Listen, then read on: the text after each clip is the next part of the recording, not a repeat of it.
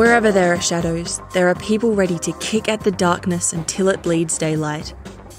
This is Bleeding Daylight with your host, Rodney Olson. Thanks for listening. You can follow Bleeding Daylight wherever you find podcasts and never miss an episode. Please connect with Bleeding Daylight on Facebook, Instagram and Twitter. And please share this and other episodes with others. His parents were told they should abandon him. They didn't listen, and he's been ignoring every limitation ever since. I can't wait to introduce you to my guest today and let him tell you his incredible story.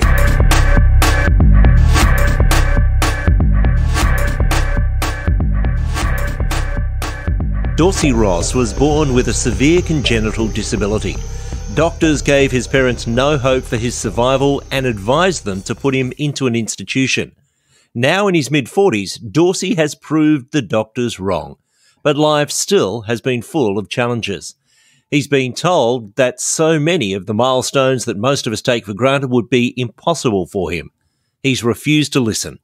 It's an honour to welcome him to Bleeding Daylight. Dorsey, thank you so much for your time. Rodney, thank you so much for having me. I greatly appreciate this time and this opportunity to be on your show. I'm wondering if you can start by telling us about the disability that you have and what are the effects for you. Sure. I was born with a, as you said, congenital birth defect called Apert syndrome, which is a birth defect of the hands and the face. And when I was born, my forehead was pushed out with my eyes and nose were pushed back into my head, and my fingers and toes refused to get at me. I had no individual movement of them. And one of the other issues was the fact that I had no skull opening and no room for my brain to grow. And the doctors initially told my parents because I had no skull opening and no room for my brain to grow, that I would eventually become brain dead, and that the best option for them would be to put me into a institution and to let me be, because the doctors initially thought I would eventually become brain dead and possibly even die at some point. So tell me about your parents at this stage. They've been given this enormous shock and the doctors are saying there's no hope of survival. And I know you can only tell from what they've told you, but what was their reaction back then? They were in shock and awe, as I can imagine. But you know what? They believed in God and they had faith in God, and they said, look, we're not going to give up on the son that God has given us. We believe that God has a plan and a purpose for our son, and we're going to take him home and we'll see what's going to happen. And one of the coolest things about this time with my parents is the fact that my dad went down the hallway in the hospital to pray about what he was going to do and how he was going to handle this situation with a baby boy that, may or may not survive. And my mom was 41, my dad was 45 at the time. So this, although they knew they were pregnant and they knew that they were going to expect a baby, the prognosis of their son having a deformity came out of nowhere because they didn't have the testing like they do now, where they can prognosis, well, he's going to be born with X, Y, and Z, so we can prepare now before, this child is going to be born. Where my parents didn't have that. So my dad went down the hallway to pray. He said he felt, the Holy Spirit, I believe was the Holy Spirit, said to him, or God said to him, be still, relax, be calm, and know that I have everything in control. And even one of the nurses at the hospital told my parents that doctors at Colonial Presbyterian Hospital in New York City, where I grew up, were doing operations on babies like me, and that they could give my parents a better prognosis of what they could do for me. It's one of those situations where, as you mentioned, the testing wasn't really available pre-birth back then, but I imagine that these days, if people found that sort of problem with a child before it was born, that the suggestion is always these days to just terminate, and we lose the opportunity to meet people like you. Right. I would definitely say that that's probably a big possibility that doctors or nurses say, let's terminate. But I know a lot of people, although it's a very rare birth defect, I know a lot of people that have the same birth defect that I do. And for the most part, we're all doing fairly well, health-wise, and being able to do all the things that we're capable of doing. And I know for myself, doctors said I wouldn't live past the age of 18, and I'm now 44. Doctors said he'll have to wear braces on his legs because I had fused toes and wouldn't be able to walk right. But I walk, I run, I do all the things that regular, everyday people do, even sports, although some of those sports were adaptive because I was mostly on teams with people with disabilities. I was able to do all those things. And again, we can only go on the memories of your parents from when you were very small, but what was life like for them as they started to bring you into this big new world when you were just a baby? What difficulties did they encounter back at that time? Yeah, well, they encountered all these operations that they had to help their son to go through. I had my first operation at 6 weeks of age to open the skull and to allow my brain to grow and to allow my brain to function normally. From about 6 weeks to about 5 years old, I had around 10 operations, and some of those operations, they lasted up to 10 hours at a time or maybe even more. My dad would go off to work and my mom would have to take me to the doctors and even at times stay in the hospital with me. I remember the times where she would sleep on the floor, sleep on the chair next to me in the hospital room. So a lot of your early memories would be around those visits to the hospital. I know that very early days there was up to 10 operations, but you've been through a lot more since then, haven't you? I have. Throughout my lifetime, I've been through 68 operations, and the last one was not because of my disability so much, it was just because I was clumsy and I was going up the stairs and my collars and I tripped and fell and I actually broke my arm and I had to have it put back in place basically with pins because of my arms. I can't lift my hands above my head and my arms are very, not restrictive so much, but there's only so much I can do with my arms because of the circulation of my hands. They had to put pins on my arms, and so I had that back in college, and that was the last operation that I had. What was life like for you as you're growing up? Obviously, a lot of time spent with doctors, spent in hospital, but did you have any chance at a normal childhood with playing with other kids and that sort of thing? Oh, absolutely. I definitely did. If I wasn't upstairs doing homework, I was outside playing football in the street with the guys and playing baseball in the street with the guys, or going on bike rides with my dad and with my friends into the park and doing everyday things like all normal boys would. We would play.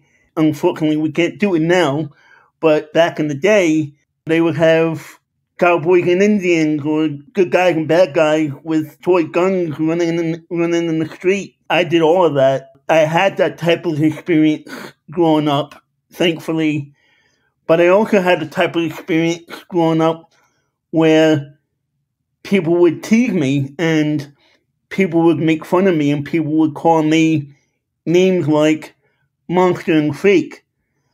And this not only happened in the neighborhood, but it also happened in the school that I went to. And the sad part about that school was the fact that it was a school for people with disabilities. We each had our own disability, yet there were still kids in that school that would make fun of other kids. There's a certain cruelty with kids that when young, people just say what comes into their mind without the thought of who it's going to hurt. But it's particularly interesting you're saying that at a school for kids with disabilities, those that you would expect most of all to understand hurtful comments are actually making hurtful comments against you and perhaps some of the others. Is it hard for you to understand how they could do that in a situation where they've been on the other end of those comments? Yeah, you would think that they wouldn't do something like that, but unfortunately they did. It comes down to the old saying, hurt people hurt people.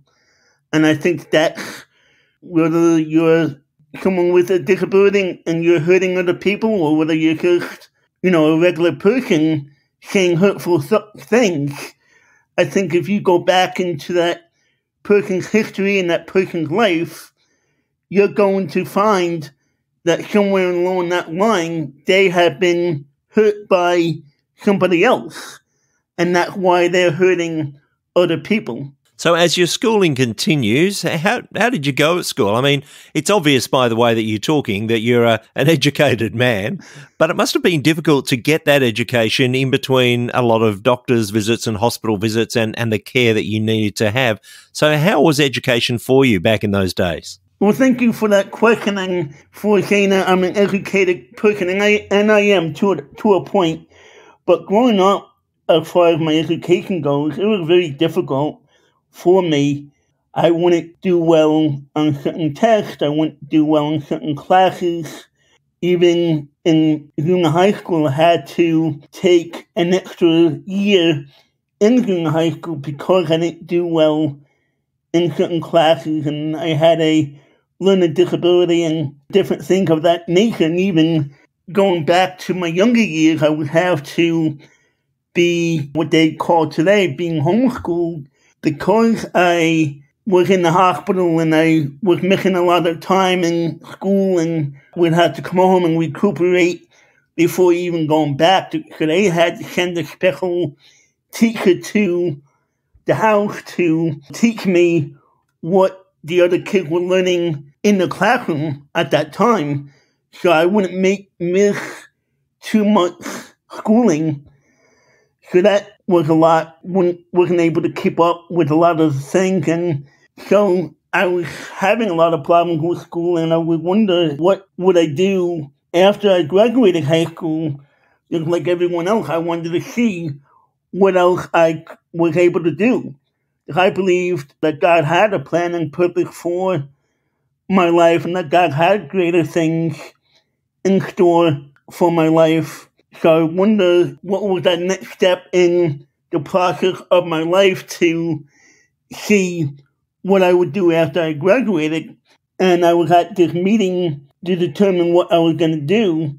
And my mom was there with me, and my high school history teacher was there as well. And he was asked, do you think that Dorsey will be able to make it in college?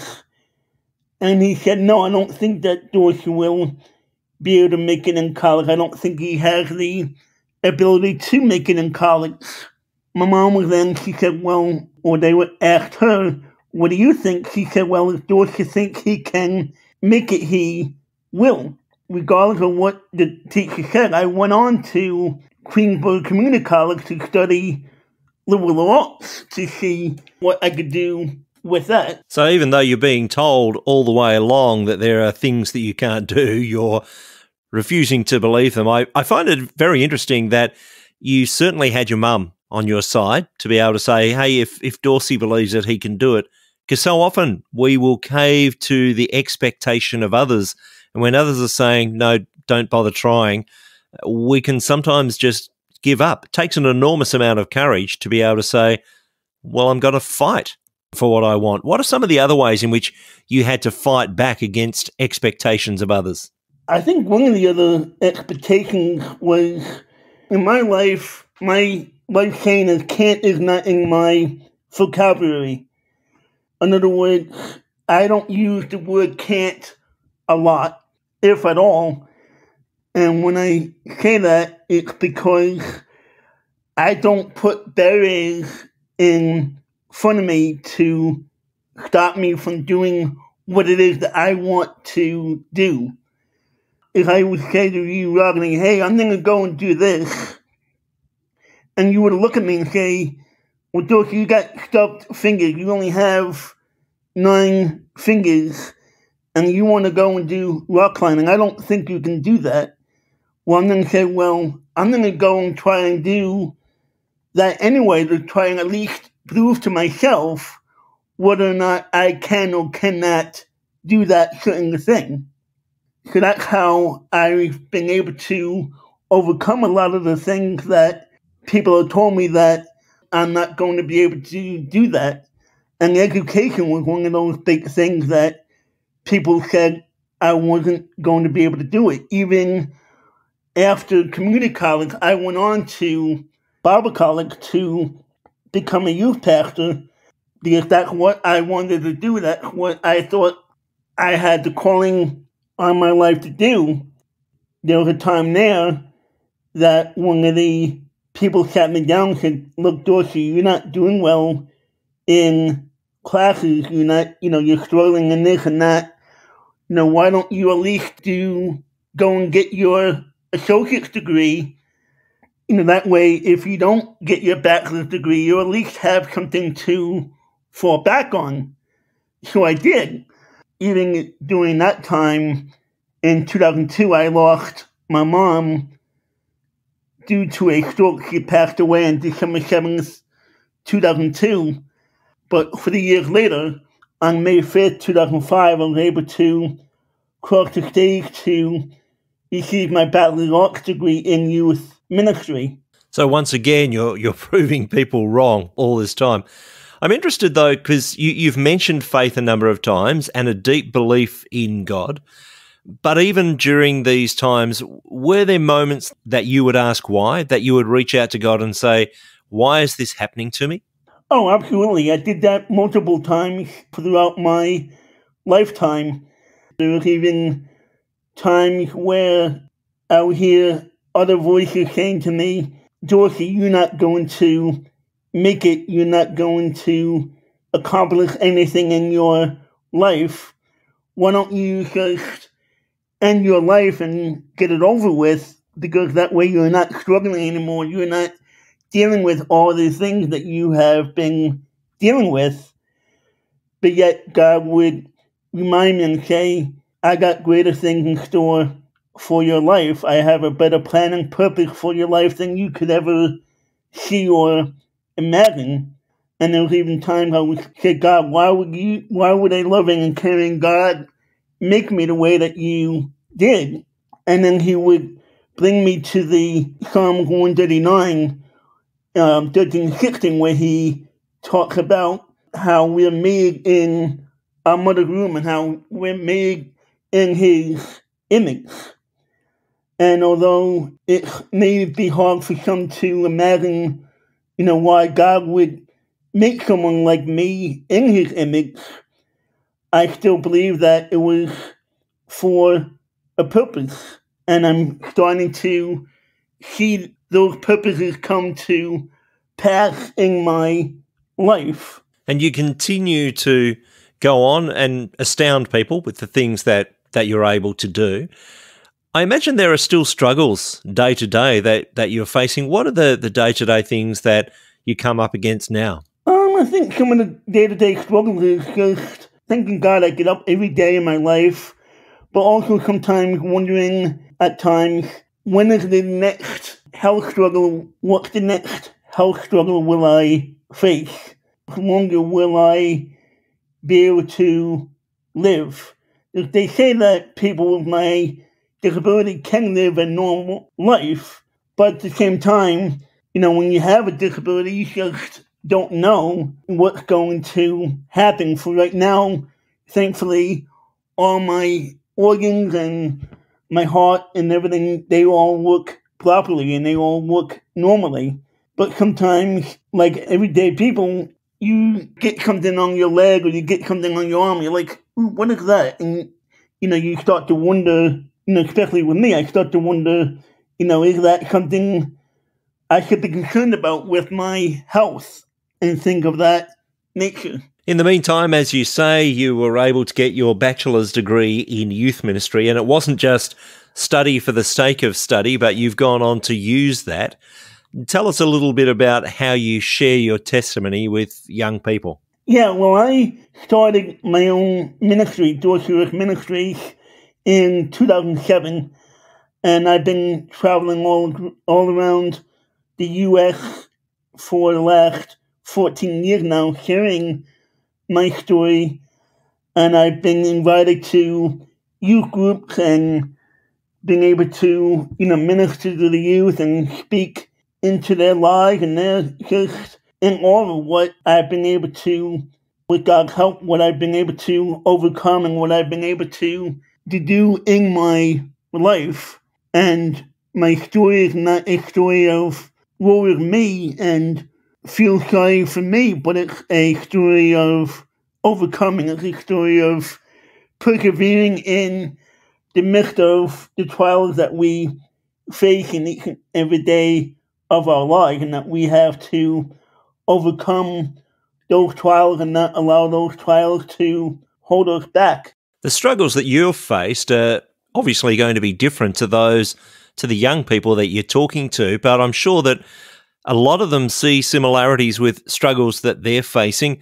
What's some of the feedback that you've had from some of those young people where you've spoken? A lot of it is just, hey, thank you for coming. That was a great inspirational story that you gave to us. It really spoke to me and really spoke to my heart to know that God is there with me and that God is going to help me to get through this time in my life. And you mentioned that you've been travelling right around the USA for quite a number of years and speaking in different youth groups and I believe also speaking to church congregations. What sort of a welcome do you get when you go from place to place and talk about the things that God's brought you through? Most of the welcome is very warm and very welcoming. People are very happy, to see me and to be able to hear my story. I was just at a church this past Sunday, and they were very welcoming. Even though there's a pandemic going on, they were hugging me and giving me handshakes and everything. There's a very welcoming atmosphere at a lot of these churches that I go to. I had a book signing because I have my own autobiography, so they were even able to buy my book at the end of the service as well. Tell me a little bit about the book. When did you decide that you needed to write down your story to share with others in that form? I had a lot of people, throughout the years come up to me and say, hey, especially when I go to churches or speaking events, they would say, hey, when are you going to tell your story? When are you going to write your story? And I'd be like, I'm not thinking of myself as a writer. I don't think of myself as an author, although, I am now. And people say, why don't you write your story? So it initially came out, the autobiography called Overcomer came out in 2016. And it took me about a good 3+ years now to write it. And now I came out with an updated edition in 2020. And now it's on Kindle and on Amazon as well. So that's how, that came to be. And it's my story. It's just a story about my life and what I've been able to overcome. And it's just it gets into even deeper story about my life than what I would normally share from the stage or from the pulpit as well. How difficult was it for you to write down some of those deeper things, to go back and perhaps relive some of those hurts as well as retelling the triumphs? Yeah, I don't know if it's that difficult, only because I was already somewhat telling those stories, but it did bring tears to my eyes as I was looking at it and editing it, going back and reading it, it would bring tears to my eyes to know, hey, this is what you've been through, and this is where you're at now, and look how far you've come in your life. Have you been able to be an encouragement perhaps to young parents who have a child with a disability of some sort? Oh, absolutely. I definitely have. I've been on Facebook groups, a lot of the times. I even met with a parent a while back.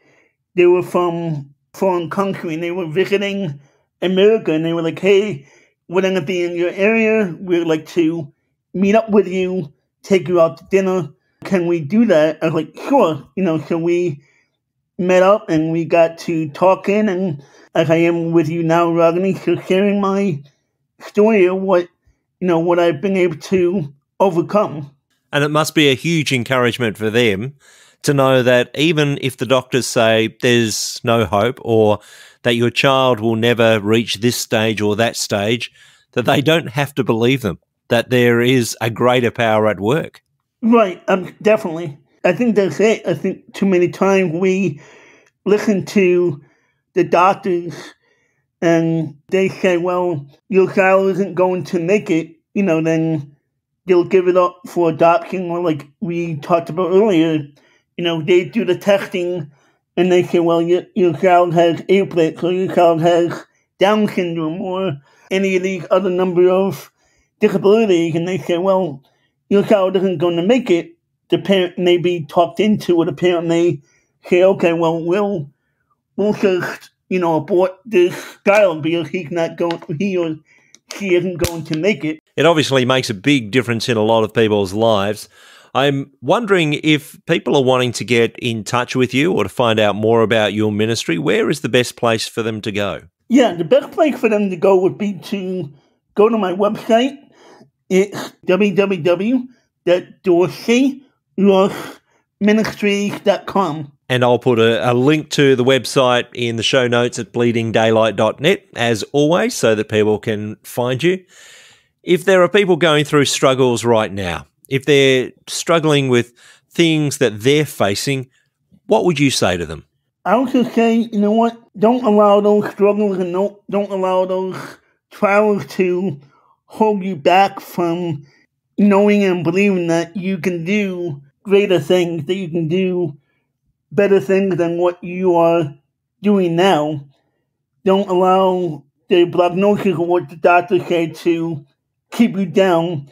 Just believe in the healing, believing that you will be able to overcome those prognoses that the doctor has given you, and that you can do it. You can become a greater thing that you can do. And for those who are doubting God's goodness in the midst of a trial, what would you be saying to them? There's a Bible verse, Romans 8:28, and it says, and we know that God causes all things to work together for the good of those who love Him, who are called according to His purpose. And sometimes we just need to know that when we're going through certain trials and we're going through certain difficulties, that it's going to be a purpose and that God's going to use it for His good in the end after that trial is over. What are your plans for the future, Dorsey? What do you have in mind coming up? Continuing with the speaking circuit, speaking at different churches, or are there other things that you feel God's calling you to do? Yeah, well, for right now, I'm still going to do my best to do the traveling and do the speaking circuit. Right now, a lot of the opportunities are opening up for me to do what we're doing today, is to doing the shows on podcast and sharing my story this way. I'm excited to see, where this takes me as well, and how much of a reach that I can expand my story and expand the ministry this way. From the young child whose parents were told that there was no hope, to today being someone with a bachelor's degree who's on a speaking tour, who has published a book and continues to speak right around the world through podcasts. You're an amazing man, Dorsey, and we appreciate the time that you've spent with us. As I mentioned, we will put links to your website, but also to where people can get a hold of your book, Overcomer, in the show notes at bleedingdaylight.net. But Dorsey, thank you so much for spending some time with us today on Bleeding Daylight. Well, thank you, Rodney, for having me. I greatly appreciate it. Thank you for listening to Bleeding Daylight. Please help us to shine more light into the darkness by sharing this episode with others. For further details and more episodes, please visit bleedingdaylight.net.